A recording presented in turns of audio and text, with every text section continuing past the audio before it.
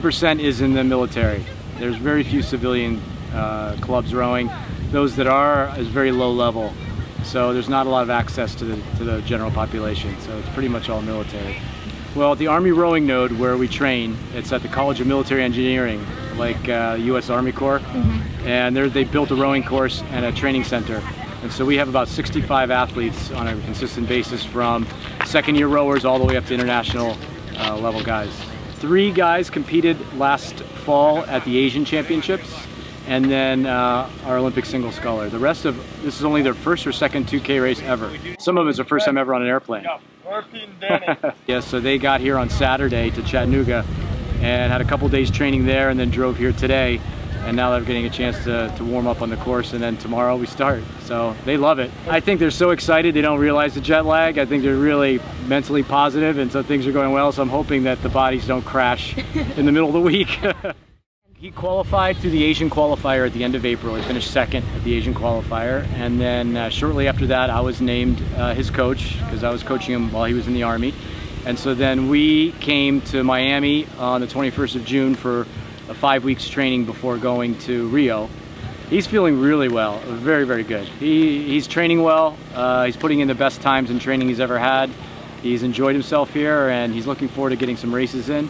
So far it's been very positive. They're just very excited to be able to compete. They have very little competition opportunities to compete in India, and they are all Army guys, and so they're stationed to train because they've been selected. And so that's what they do, and so they're really excited to come here and come to the United States and race in an event like this, which is just awesome and huge. And so we're very happy. And they're always available, since there's no school, there's no home life, there's nothing. They're just in the Army.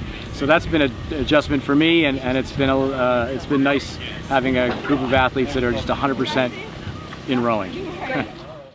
Last year, US team coach came to India. Then he started, it's a different training.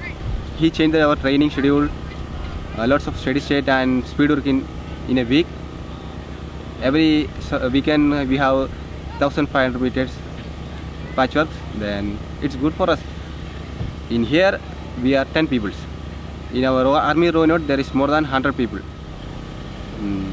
Ergo rowing. Because I can see my power in my ergometer, and I can concentrate on my power. I've watched a lot of rowing videos before. Some 2 guys in New Zealand from their pair. Yeah. These guys are amazing. Their rating, their rhythm, they're good. Also, US countries rowing team is good. My favorite part of our rowing is the 2K race. And this weekend I'm on a pairs, lighted pairs, lighted post and cox post. We are going to go for gold, and I want to go home with 3 golds. I started to just learn, and I'm learning every day. Every day I'm learning new things. Rowing is a sport. Rowing is like you can be passionate in it.